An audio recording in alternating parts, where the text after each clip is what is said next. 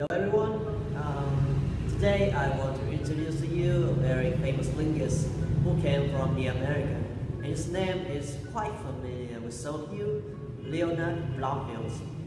He was born in 1887 and passed away in 1949. His work led to the development of structural linguistics in the 1930s to the 1940s. His famous books called Linguist, published in 1939, is a comprehensive description of American structural linguistics, and Leonard Bloomfield also gave a significant contribution to Indo-European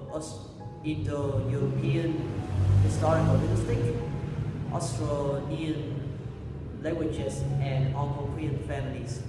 The approach to the linguistic was characterized by its emphasis on the scientific basis of linguistics and adherence to the theories of behaviorism on his later work.